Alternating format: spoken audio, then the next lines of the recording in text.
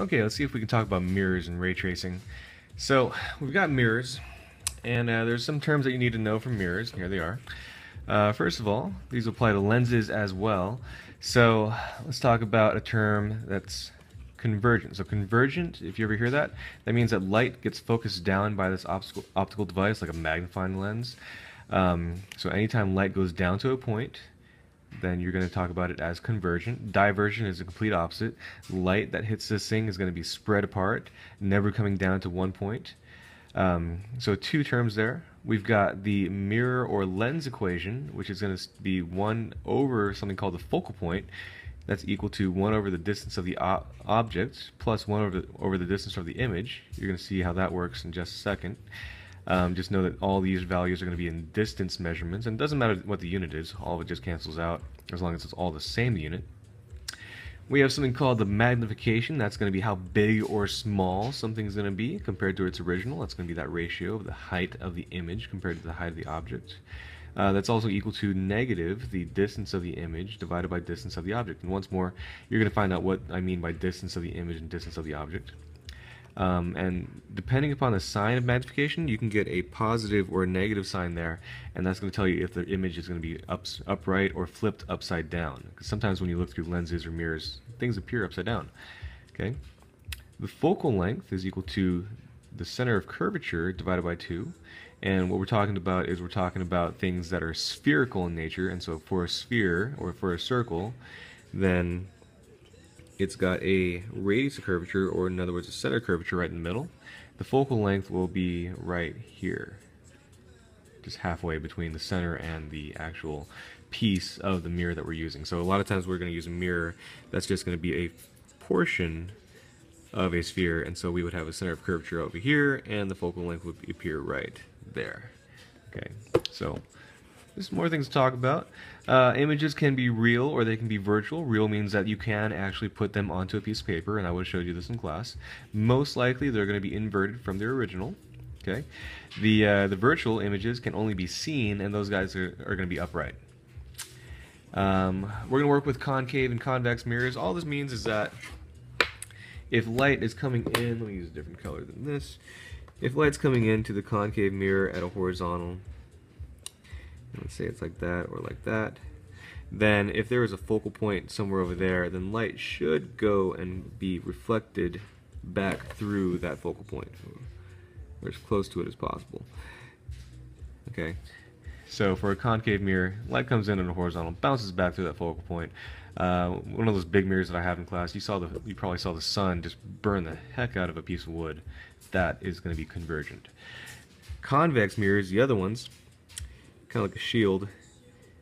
Light comes in and they're going to reflect light away, and there's actually going to be a very specific way that they reflect the light, because if you trace these lines back through the other side of the mirror where the light actually doesn't go, the way that they reflect should cross over a point over here, and that's also going to be a focal point, although light never truly goes through it. That's going to be a virtual focal point, and you would use that in an equation as negative.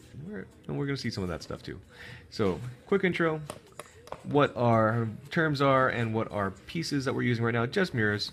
Let's go ahead and do something called ray tracing. So, ray tracing. This is something that if you're just watching and following along and you're not actually ever going to do it, you're never going to get it. Okay, you actually need to practice ray tracing because a lot of people screw up with it the very first time. So what I want you to do is I want you to actually try to go along with this and pause the video if you need to draw these lines. And so the first thing I'm going to do is I'm actually going to draw, or we're going to pick a mirror, because right now we're just working with mirrors. The next video is going to be with lenses. So I'm going to pick a concave mirror. Remember, the concave mirror is the one that looks like this. It has light, and it's going to make light go through a focal point that's in front of it. And so on my line here, I'm going to draw my mirror. I'm going to draw it somewhere around here. And the way that I'm going to draw it, you'd think that I would make like this curve mark. I used to do that. I used to actually draw a curve here and do my ray diagrams like that. But I found that if you draw a straight line, that's actually a lot better. And we're going to say this is concave just to tell us what we're looking at. So really what we're looking at is something that looks like, again, like this. Okay, well, I'm just drawing a straight line because that's actually going to help us out with our ray tracing. I'm going to do a focal point, and we're going to put the focal point right here. I'm just going to call it F. And if you remember, the center of curvature is going to be twice the focal point. So that's going to be right out here. Center of curvature. And we also need to place an object. And the objects that we use in ray tracing, we just make those arrows, because if you draw the full ray tracing, you're going to see if it's bigger, smaller, or upside down. So I'm going to put that object somewhere like right about, let's see, what would be good? Let's put it out here. And so I'm going to put my object out here, and I'm making that a vertical arrow. Okay, we can actually see that it's about half a centimeter, or a fourth of an inch rather, in height. And here are the 3 lines that you need to draw to figure out where the image will be. And without actually seeing it with the mirror, you're not going to be able to understand what we're really doing. Just trust me, anytime you look into a mirror, you're going to see an image. And that image might be real, it might be virtual, it might be upside down, it might be right side up, it might be larger, it might be smaller. If you're looking into a bathroom mirror, you're looking at an image about the same size as you are, but it's just on the opposite side of the mirror. And here with this concave mirror, we're going to figure out where those images are going to be. So the first line that you're going to do, and all these lines always pass through the top of your object. So the top of the object, it's going to go straight through the center of curvature. Okay, and I'm just going to draw it all the way out here. And what you can imagine is that if you have a circle, and if you drew a line straight through that circle, or to the center of that circle, and you hit the edge, it should bounce straight back. And I know that it's not a rounded surface here, but this is still going to help us out. That's the first line. So the first line goes from the top of the object, through the center curvature, and back again. Okay? The second line is going to be horizontal, and I always do this as a second line because it's a lot easier to remember. So I'm going to draw the second line straight through the top of my object, and this line is going to go in and hit my mirror. And if we think about a line that comes in horizontal and hitting a concave mirror, the concave mirror is going to reflect it, and it's going to go through not the center, but the focal point. And so I'm going to line that up as best as I can. Sometimes we're going to be a little bit off, but that's okay. So we're going to make our line go back like that. So our ray comes through the top of the object, goes through, hits through your mirror, goes back through the focal point. That's line number 2. Alright, really you only need 2 lines, but it's good to check. The last line is going to go from the top of the object, and it's going to go through my focal point. And if you think about it, if a line goes through the focal point and hits the mirror, then when it hits the mirror, it should bounce back horizontal, just like our horizontal one that hit the mirror and went through at the focal point. And so if we draw this and bounce it back, and there we go, like so. And what we get is all 3 lines are sort of crossing right around here. Okay? And if you notice, the top of the object, that's where all 3 lines started from, all 3 lines cross right there. That will be the top of our image. And this is not me drawing an arrow pointing at it. This is the actual image itself. So if this was like a person, this would be like an upside down smaller person. Okay, if this were the letter R, then it would be an upside down and flipped letter R that's smaller. Alright, so what we just found out was that with this concave mirror, if you have an object here that is at a distance outside of the center of curvature, it's going to create an image right here that if your eye was looking, then your eye would be focusing literally on that image right there. Okay, and that would actually make your brain hurt because all these other things your eye is wanting to focus on. So to work the math, what we're saying is, hey, we're using this lens or mirror equation. 1 over f is equal to 1 over do plus 1 over di. And so if we say, hey, what is 1 over f? What is f? F is going to be, let's just count 1, 2. Okay, that's just a distance from this mirror. And light actually does travel through the focal point, so we're going to use a positive number there. That's going to be something that you're going to have to also pick up on. So 1 over f equals 1 over do. What's the distance of the object? 1, 2, 3, 4, 5, 6. Okay, plus 1 over di. And what we have is our di is going to be about 1, 2, 3. Okay, so if we need to solve this for di, I'm going to make this 1/6 go to the other side. Alright, now that's going to equal 1 over di. Can we take 1/2 minus 1/6? Let's just make that multiply 3 on top, 3 on the bottom. So 3 on top, 3 on the bottom is going to be 3 over 6 minus 1 over 6, and that's going to give me 2 over 6. Or in other words, 1 over 3. And so we have 1 over 3 equaling 1 over di. Well, what's di got to be? Di is equal to 3. And what do we see here? Di is 1, 2, 3. Okay. Also, we can talk about magnification. Our thing appeared smaller, right? So our magnification is equal to the height of the image over the height of the object. Yeah, you know, about 1/2 inch, a little less than 1/2 inch, 1/4 of an inch, like I said before. It's even smaller than that. I can't really tell. But we can take negative di over do to figure this out. Well, negative, what's di? Di was 3. What was do? Do was, well, that was 6, right? So this gives us negative 1/2. And so what does this tell us? The magnification is, well, the image is half the size of the original object. And that's kind of true right there. Is it flipped upside down? Yeah. So there you go. It's negative 1/2 of the original object.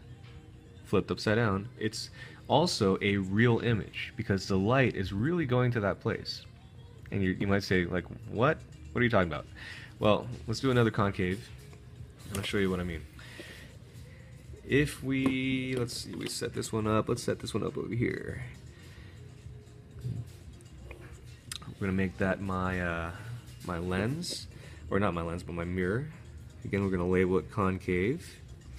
I'm going to say that we have a focal point right here, and we've got our center of curvature out here, and I'm going to put an object right inside here. Alright, and that object I'm going to make relatively small, and you'll see why whenever we start drawing these rays. So go back through it. What are our rays? We have 3. First one's going to be center of curvature ray. And I'm going to take my object, pinpoint the top of it, and we'll draw it through the center of curvature. It's going to go right there. Okay?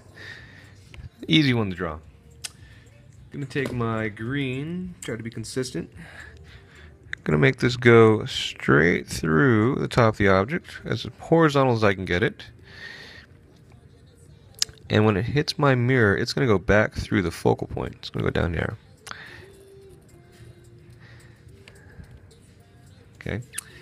And then I'm going to use the blue. The blue goes through the focal point, top of the object. We're getting a little bit messy here, I realize that. That's just ray tracing for you. But the blue is going to go through the top of the object, through the focal point, and once it hits, it's going to go horizontal. So if I can make that really horizontal. Okay. Now pause for a moment. All 3 lines crossed right here, but all 3 lines are not crossing at another spot. And here's where the term ray tracing comes in. All these reflections that you see, the center curvature one goes through, bounces straight back. Okay, this over here is actually the trace through of that ray, and we're going to use that same thing. The blue one goes through the focal, through the top, hits right there, and then goes horizontal. And we're going to trace that horizontal one back through the other side of the mirror. So check this out. Okay, that's pretty good. We got a place where they meet.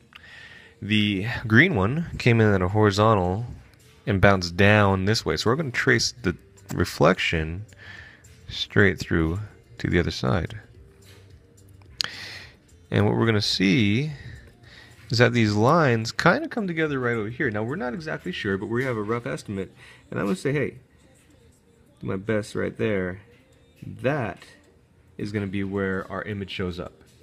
And it's bigger than my object. It's on the other side of the mirror, which means we can't project it. This is going to be a virtual image most likely. And if we work the math, we can try to figure it out. So I've got 1 over f, 1 over the focal point, 1, 2, is equal to 1 over the distance of the object. That's just 1. Plus 1 over the distance of the image, and that's what I'm looking for. So if I move this around, I've got 1/2 minus 1. What's 1/2 minus 1? Well, that's -1/2, right? And that's equal to 1 over di. So what does di got to be? Di has to be -2. Okay? And so on my picture, you know, this is 1, that's 2. Our lines kind of showed up right around here, and this is just due to drawing. We got a pretty decent estimate of where this image is. And so if we keep on running through that, that's, you know, that the math shows up exactly where we need it to be. We can run the magnification. Magnification is negative di over do. Well, what's negative di? -2 over do, which was just 1. And that gives me 2. Is my object and my image, is the relationship 1 to 2?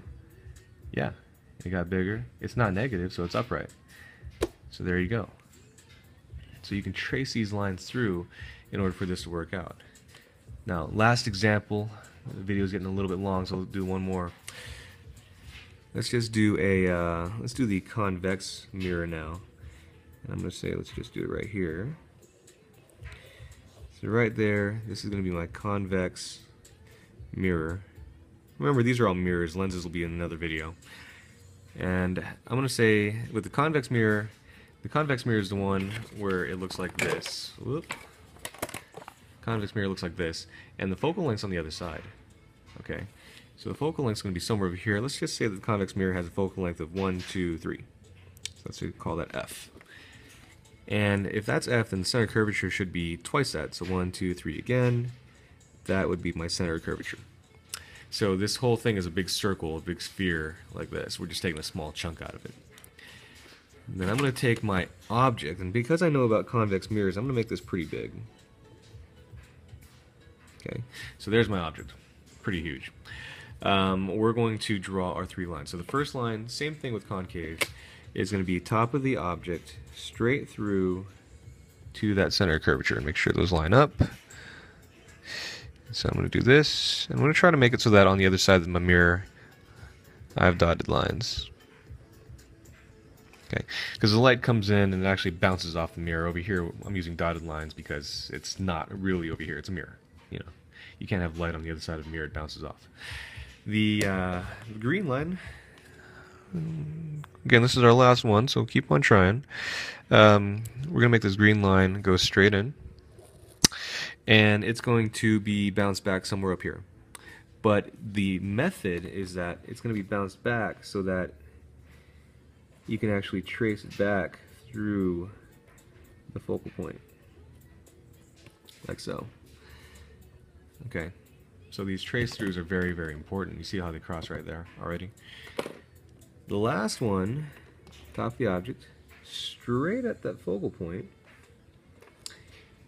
and then the one that's going towards the focal point, it should bounce back horizontal. So we're going to make that bounce back horizontal. It never really gets to the focal point, but we're going to trace that bounce back on through. So there we go. So right there, that's where my image should be. And again, this isn't me pointing at it. This is the image. The arrow is the image. Here's my objects. Let's make it like a tree if it was a tree. So if that was a tree, okay, here's my image, which is just a smaller tree. Okay, so just to clarify that the arrows that I'm drawing are not just arrows, they're actually the object and the image. So looking at this, hey, it gets smaller. Again, we're going to try to work the math. I've got 1 over f, and f is going to be 1, 2, 3. But you know what? The light never truly went through the focal point, right? So the thing about these virtual focal points that light doesn't really go through for divergent devices, you got to make them negative. So we'll just go ahead and put negative there. I've got 1 over do, the distance of the objects. We're going to say that's, hey, 1, 2. And that's going to be added to the distance of the image, 1 over di, and we're going to move this stuff around. So I've got negative 1/3 minus 1/2. That's equal to 1 over di. All right. Common denominator is going to be about 6. So we're going to say, hey, that's negative 2 over 6 minus 3 over 6. Negative 2 minus 3 is going to be negative 5. So negative 5 over 6. That's equal to 1 over di. Well, in order to find di, we've got 1 over di is equal to negative 5 over 6. Well, if we flip this, then di should be equal to negative 6 over 5. Well, that's a little bit more than 1. And that's where my image shows up. Okay? And then if we look at the magnification is going to be negative di over do. Last thing, negative. What's di? Negative 6 over 5 divided by do, which was 2. Negatives cancel out. You know what, let me get me an actual number here. We got 6 over 5 divided by 2, and that's going to be 0.6. And so what that tells me is that my image is going to be 0.6 or 60% the size of my object. And if I look at it, my object's about an inch, and that's a little more than halfway, right around there. So, perfect. Math works out. And again, these were just for mirrors. So we've got concave mirrors and we've got convex mirrors. Just remember to draw those lines and trace them through. If you got to go back through the video, do that. All right, that'll help you out.